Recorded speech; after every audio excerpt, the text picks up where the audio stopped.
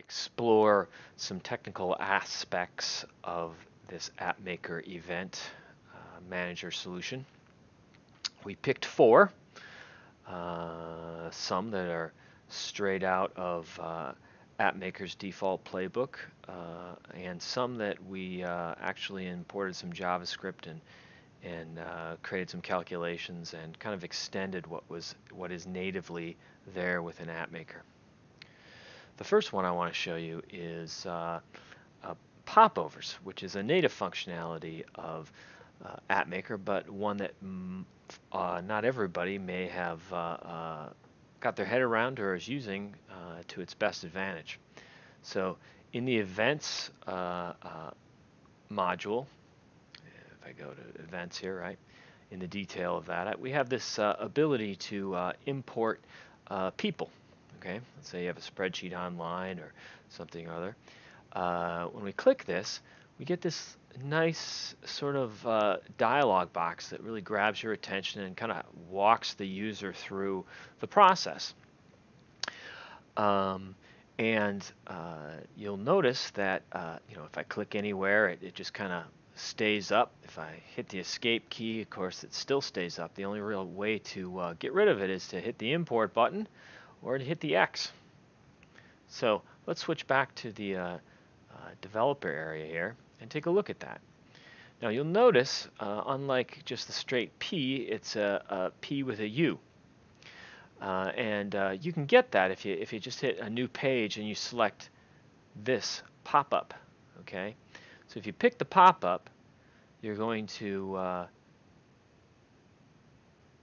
get this right out of the box, and it's just a normal page, just has a few special things about it. One of those things is down here in the properties editor in the main section. This is where you can define how it acts. So you can if you click this option here, click outside to close. If you click anywhere outside of the little white area here, the little panel, it'll close. And of course, we had that turned off, if you noticed, because we want to kind of control the experience of the user. Navigate to close. Now that's another feature that would, if we had that turned on, going to another page or view would also close this, but we really want to lock folks into following this wizard. Another here is escape to close, and again, that's not checked. If you hit the escape key, it's not going to close this thing. There's only one way to do it, and that's we created a button here to close it, and if you want to advance, you hit import. Now the one thing to get that nice to make this panel, this page pop, it has this option called has glass, and you can tell if you turn that off, turn it back on, it's sort of a gray dimming of the background really makes the dialog box pop up and look really get the attention of the user. And although it's not a huge productivity booster, it's kind of a neat deal and sort of opens the window just a little bit into how you style the look and feel of things within AppMaker. And that is the spinner. So let's preview this thing. So I preview, and you notice there we have a spinner here, and it changes color. This is the default Google spinner. We're not going to be changing that, but it gives you a good idea of what we're talking about. As we preview here. And again, we're not changing this one. We're changing this one up here. See how it goes from blue to gold? Well, you'll see that in a couple different places here in the system. Google's pretty snappy, but you can see in the upper right here, kind of cycles through a couple different colors. It actually cycles between this blue and this gold. So I'll show you how we did that. So let's select a page that might have a spinner on it. So I'll select that spinner here, and it looks like I went ahead and moved it, so I'm going to hit backspace because I actually don't want to move it.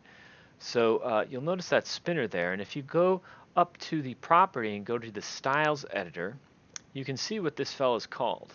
Okay, it's called App Spinner, right? So from this point on, you don't have to have any selected because we're not gonna define a style. We're not gonna change the colors on the page level because we got these spinners all over the application and in any number of pages. So we're actually going to apply this to a global theme. So if we go down to the section here called Global Styles, and these are all the styles that that we defined in this application. But I want to zero in on this fellow right here. And so again, the object is called an app spinner, and it's got a few different options here. And it actually has 4 sort of phases that goes through. And here you can define different colors. Here we define the blue, here we define the gold, then we change it back to blue, and then finally to gold. And it'll continue to cycle through there. And if you saw the Google, it actually defines 4 different colors. We've only defined 2 because those are the major colors in our app, and it sort of cycles through there. Now by default, it's going to have, and I'll type it out here, .app spinner, and you can see up here, I'll cycle through here, we've defined these, but you can just define, hey, all the circles are the same, go ahead and use that, and that's what it does by default. We actually went in here and added those others. If you do that, get rid of this part here.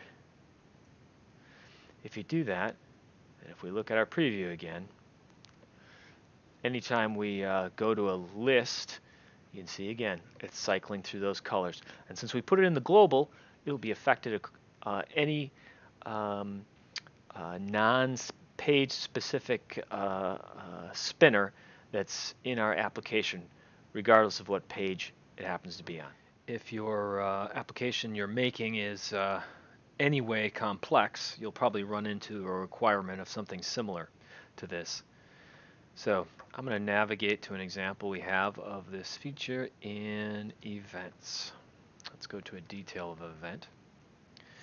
If we click on the Vendors tab, we're tracking expenses for given vendors.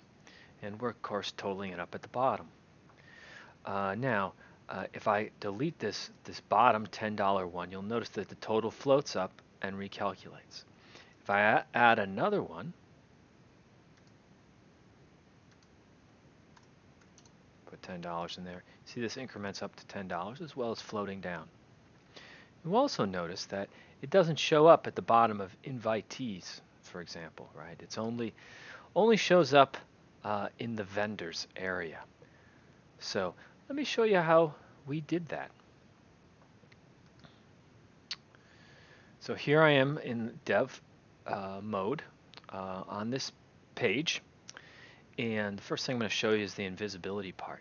So if I select the widget, this is our total widget down here, you notice that it actually, when we preview it, it's floating below these, but for this purpose it's off to the side because we've got a little JavaScript that'll show you that puts it where it needs to go.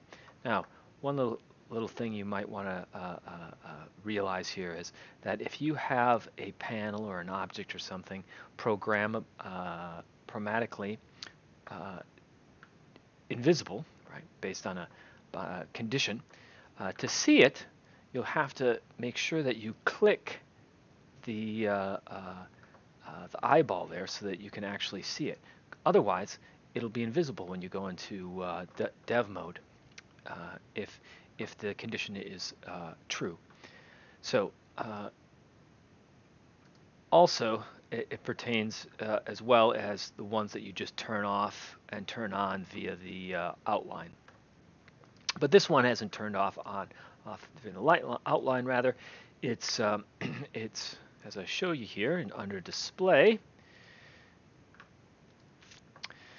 it's only visible if there are indeed items in the length of those items is greater than 0, then it actually shows. And of course in dev mode it isn't, so it's invisible unless I click this.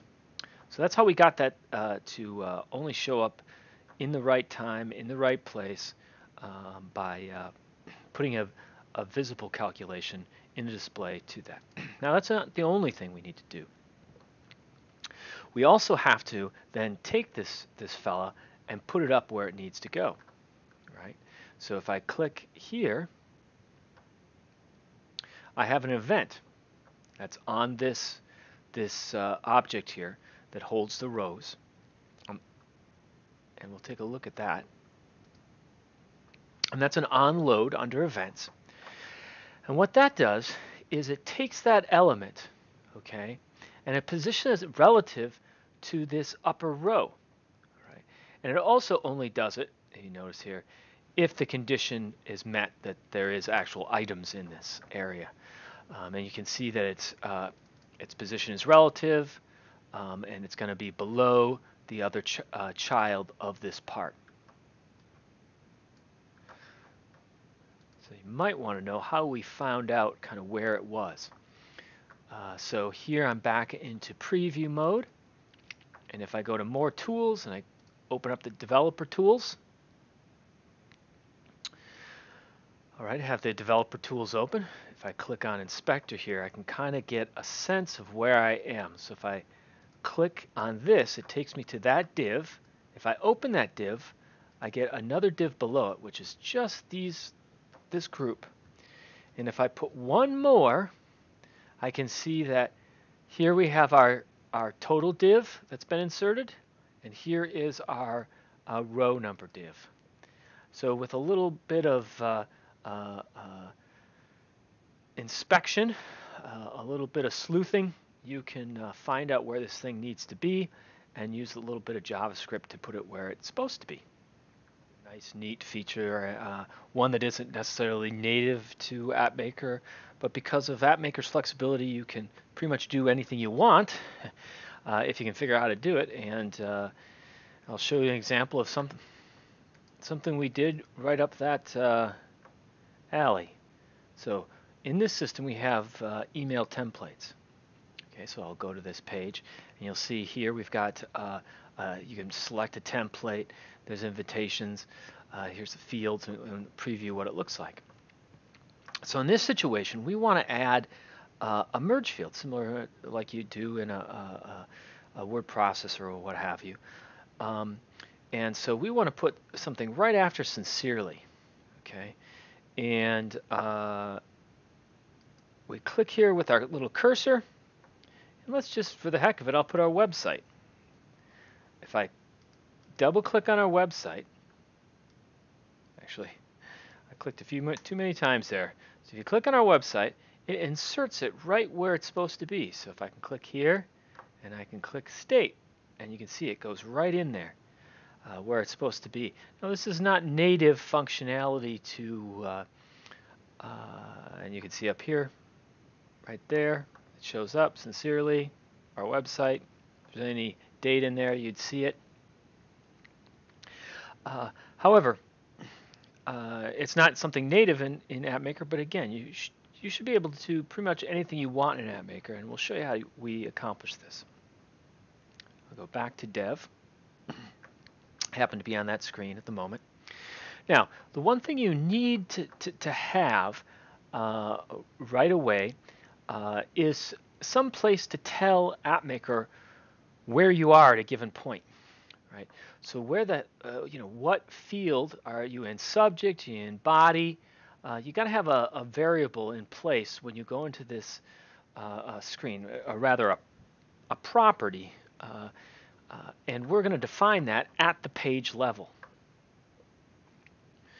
So I've got a custom property here. We went ahead and we added a custom property. You can create a string or whatever you want to do.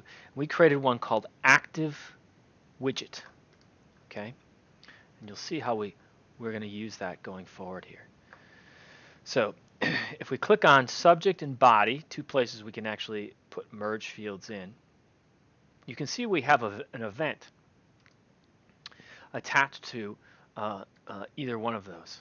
Okay, now, we don't have one for name template or what have you, but in subject and body, the two places where we can put merge fields, we have an event trigger. And that event trigger, right, basically throws the name into that variable so you can use it later. Okay, and that later we'll be using is actually on this button.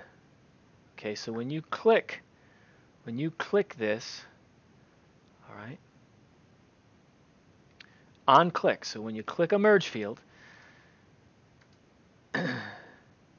it uses the active widget, the name of the active widget, and it goes in there, finds out where the cursor is, and then pastes the text box name in there with the appropriate merge carets on both sides. So I'm not going to go in and explain all the details of this particular JavaScript. You can copy and paste it. Just so you know the important parts of it, how this works is the fact that it knows what the widget is, because we defined when we entered those fields, it put the information into the active widget that was created, property that was created when you entered this the page, and then it walks through, figures out what the object is that you just clicked on, and puts them in chevron in the right place where your cursor is in the right box, be it subject or body.